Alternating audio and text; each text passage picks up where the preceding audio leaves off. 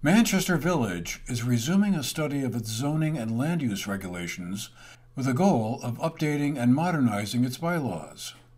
Funded through a state grant and with the consulting support of the Bennington County Regional Commission, the study envisions neighborhood walks, public workshops, and meetings with the goal of finalizing the village zoning maps and ordinances by the end of January 2025. This round of the process got launched on Wednesday, March 27th, with a meeting at the former County Courthouse building at the corner of Main and Union Streets, where Janet Hurley, the Assistant Director and Planning Program Manager for the Bennington County Regional Commission, or BCRC, gave a presentation and overview of what the project would involve to the Manchester Village Planning Commission and a group of local residents. The purpose of the effort is to modernize the land use and development regulations to address 21st century challenges, such as climate resilience, housing needs, historic preservation needs of the community. And this next phase is being supported by another municipal planning grant that the village secured just this past fall. And it will fund further work to bring the land use and development regulations into the modern age. So here, next slide, Corinne, is a breakdown of the project tasks and the timeline. So the task 1, review of data and policy, that's something that the BCRC staff has largely tackled, but we'll continue to work on a little bit through June. And today is the project kickoff, and it's just to set the stage for the public efforts that are going to follow. The outreach will provide, the public outreach that we're going to be doing will provide the basis for any revised zoning district lines and changes of dimensional standards or use standards for each district that is conceived. The goals of this effort are multifold.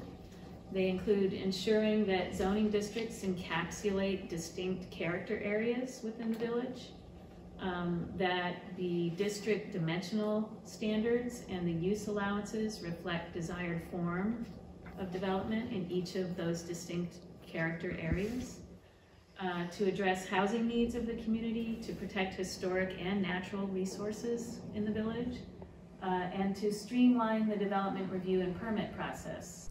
Janet Hurley went on to explain that an earlier study done in 2021 showed that there were many disparities between what the village zoning bylaws call for and what actually exists on the ground.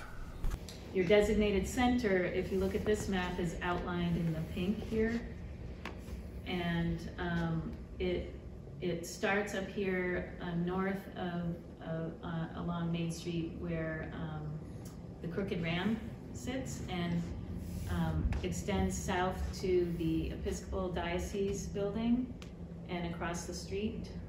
It includes the Equinox Hotel, the Reluctant Panther, the Taconic Hotel campuses. It includes our favorite restaurant right here, Silver Four, which used to be the Mark Skinner Library. The intern found extensive zoning nonconformance among the parcels as shown on this map and slide. The analysis showed that nearly all parcels in the designated village center showed zoning nonconformance. The village center designation, for those who aren't too familiar with it, is part of a state program that confers points for grant applications by the municipality and provides incentives to property owners with undertaking development activities within the designated boundary. So just quickly, I just wanted to show you these individual parameters that the intern looked at. Most dramatically, the highlighted parcels shown here, 97% of the parcels in the designated center do not meet the minimum front setback required by current zoning. The parcels highlighted here, 78% do not meet the minimum required side setback. The parcels shown here in light blue, 67% do not meet the minimum lot width required by current zoning.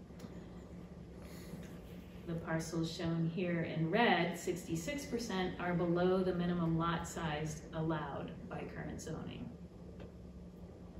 She also looked at, she assessed rear yard, building coverage, and open space conformance, which appear to be a little bit better than the previous dimensional standards discussed. And so, although this exercise included only a small portion of the entire village, it is indicative of the idea that current zoning may not reflect desired form of development in the village. The next step for the study will be a visioning workshop that will be held sometime towards the end of May. The Planning Commission is hopeful the community will turn out for this and other events that are being planned for the second half of the year, to share and offer their ideas and input. After the meeting ended, we had a chance to talk with Richard Heilman, the chairman of the Planning Commission, about the project. I think it really started out that we were looking at our zoning bylaws and looking at current statutes and regulations that have changed, and realized that there were a lot of things that were very, very out of step. We struggled with that for over a year with our initial grant, and made the changes that made it compliant with most of the statutes that had been enacted at that point. Since that time, there have been more changes from Montpelier that we have to deal with.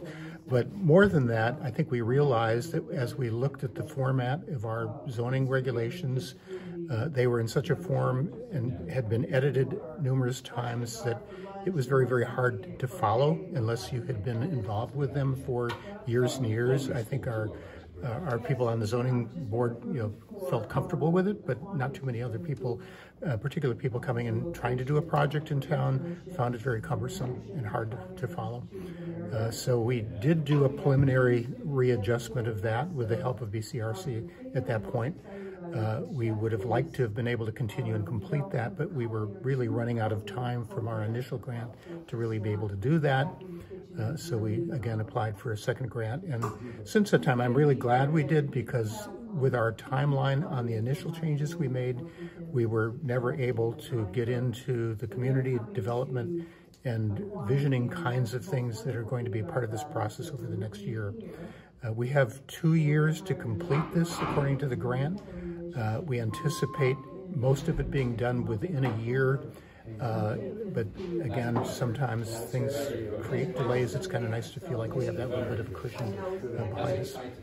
Identifying the ideal character of the distinct areas of the village and ensuring the zoning regulations reflect that will be at the core of this project. For the GNAT-TV News Project, I'm Andrew McKeever.